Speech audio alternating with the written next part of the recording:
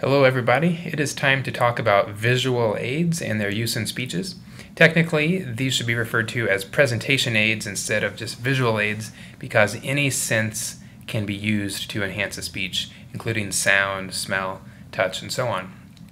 But generally speaking, people use visual aids, pictures, charts, graphs. Your textbook does a great job at laying out the types of visual aids. What I want to do in this brief video is talk about three things.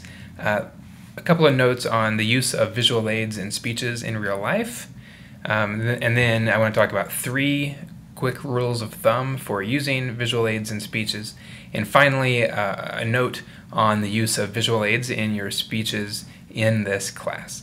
So to start off with, as far as speeches in real life, there are a number of speeches that I have given both in a personal capacity and in a professional capacity that have required presentation aids.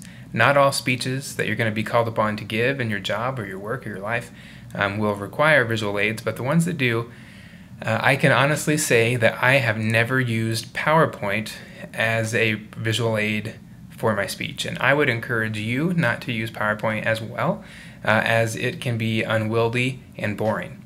There are a lot of really good visual aid producing websites online, and here's three that I use.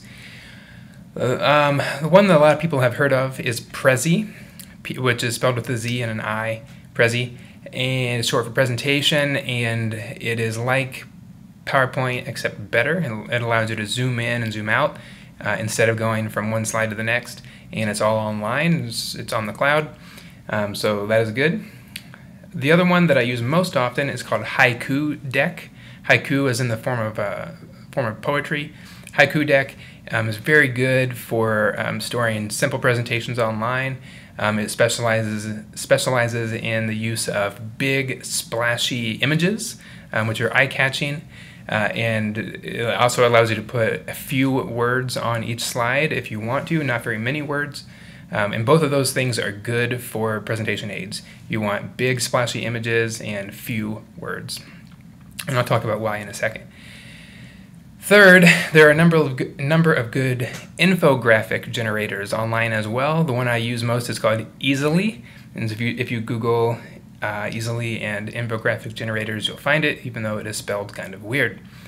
Infographics are great. You can get a lot of good information into one picture, and that way you don't have to spend 1,000 slides to get your point across. So ultimately, speeches in real life, I shy away from PowerPoint and other traditional methods of using visual aids in the same way that no one ever uses an easel. And you wouldn't want to use a whiteboard if you could help it. I also avoid PowerPoint. I avoid PowerPoint in my seated classes, I avoid them in speeches and presentations in a professional capacity as well. 3 general rules is my next point for using visual aids in speeches. I'm going to talk about how pictures are better than words is number 1. Next, simplicity, and 3, don't rely on your aids. So first, I've already touched on the general rule that pictures are better than words. One of the good examples of this is Steve Jobs in his classic Apple keynote speeches that he used to give. If you are familiar with those speeches, you can almost close your eyes and visualize Steve Jobs in his trademark black turtleneck shirt, standing on a big stage. It's dark, big screen behind him, and there's one big picture on his slide. It's a big picture of the iPhone.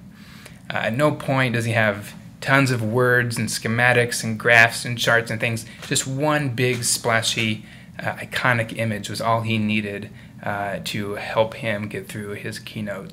And that is the attitude that we should take toward our speeches as well.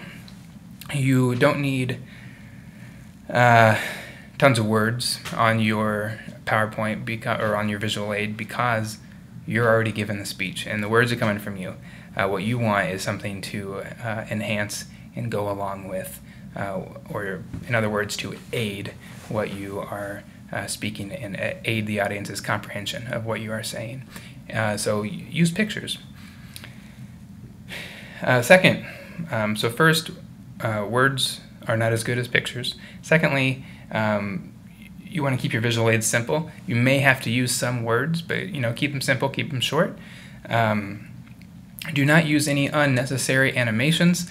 There was a point in like the early 2000s when everyone was really infatuated with PowerPoint and all of its animation capacities, and there were like crazy slide transitions and things were moving around on the slide for no reason.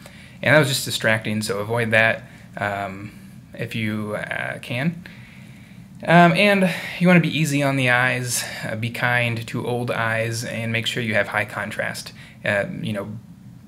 I can't think of a good reason not to have a white background and black text. But if you do play around with color, just make sure you don't have like yellow background and laser lemon yellow color for your text. Anyway, the textbook goes into a lot of more finer points on that, but for me, I just say keep it simple. Third, and perhaps most importantly, you don't want to rely on your presentation aids. You are the speaker, you are giving the speech. The presentation aid is behind you, typically speaking, if you have a screen, and so it is a mistake for you to ever turn around and look at your own slide. The audience is going to look where you look, and you want the audience to be focused on you. So if you turn around, you're looking at the slide, that encourages the audience to take their attention off you. Also, you've taken your attention off the audience, you've turned your back to the audience, and that's a big no-no. So you need to be able to give the speech completely without the use of your presentation aid, because that could actually be the case. You may go into the place where you're going to be speaking and there's a big electrical storm, the power is out, you can't pull up the computer, you can't log on to your whatever where you stored your presentation online. The show still must go on, so it's a mistake to rely overmuch on your presentation aid, because push comes to shove, you can't bring that presentation aid up, you still need to be able to give the speech without it. And you always should be able to, because the aid is not as important as the speech. The speech can always stand alone if it is a good speech. Finally, don't rely on your visual aid or your presentation aid as a form of organization or to keep you on track. You shouldn't have to look at your slide to remind you what the next point is. And I think a lot of times people make that mistake. You should have your organization on your note cards that you have in your hand, and that is all you should need. In review, I've talked about the use of visual aids in real life, and I've talked about 3 general rules. Those are images better than words, keep them simple, and don't rely on your visual aids. Now in this class, we do use some visual aids, but we actually don't give you much occasion to use PowerPoint. A little bit difficult to get that in to a webcam video, obviously. But in your first speech, you did use objects to introduce yourself. The demonstration speech coming up, you will again be using objects. And so these are pretty easy to get into the frame. And you can, you're demonstrating some skill to us. And so you will use the things that you're demonstrating to show us. And some of you may use diagrams or other things you've printed out and hold up to show us, and that's acceptable from time to time. In the informative speech, there is no visual aid requirement. The assignment sheet does say it's advisable to use one, but not required. And so this is where you might be able to play around with some other images and things that you pre-prepare. And there is no visual aid requirement in the persuasive speech. So this is a chapter that is interesting, important to think about, because a lot of times when you are given speeches, it's nice to have a presentation aid to enhance the speech. But generally speaking, what we mostly focus on in this class is the art of speaking itself, and training you to be able to deliver a good speech without too much reliance on the bells and whistles that come along with the presentation aids. I do encourage you to get online, Google some of those services I mentioned, including Prezi, Easily, and HaikuDeck. I hesitate even to mention those in a YouTube video, because as soon as you mention something, it's immediately outdated. But I have been using each of those for a number of years, and they serve me well. So I hope that they serve you well as well. I hope you have a good week, and I'll see you again in the next video. Thank you.